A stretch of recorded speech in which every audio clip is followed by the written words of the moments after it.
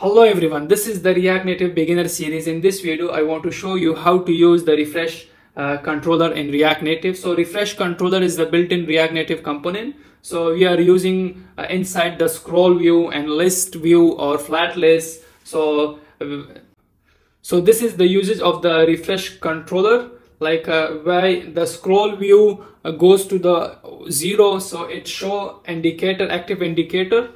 So how to use this in React Native? So let's go to the practical. So for that we need to safe area view also, and also scroll view. We can use it in the inside the scroll view. So I will give a style also, style flex 1, and also style for my scroll view flex 1. Now I need a one state cons and is refresh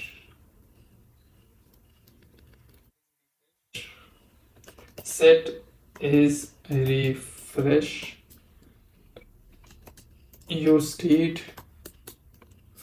In the starting value, by default it's false, and just come to your scroll view. Now I need to add text also to show you text.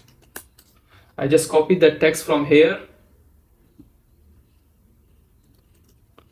and just paste it.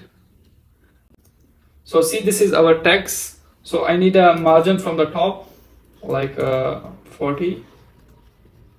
And now just come here and just type refresh controller, and also import your refresh controller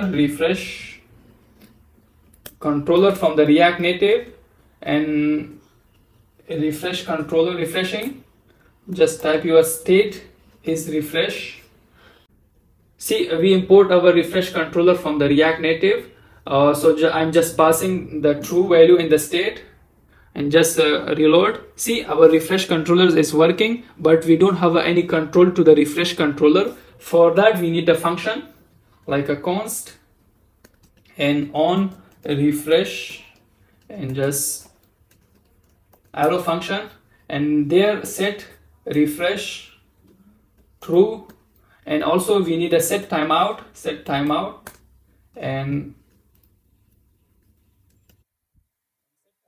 and set timeout after some time we should false our state. So set refresh false your state, and after 100 millisecond, and just copy your function to the refresh on, and paste it. So now if you close my app and just open, see, we don't have any so just let me false it the value.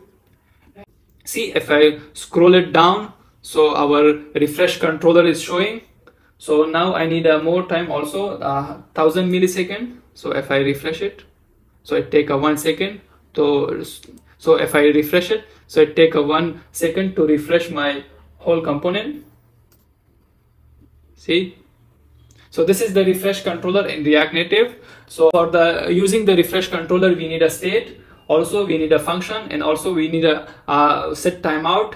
So after some time we need to stop our refresh controller. So this is for today. See you in next video.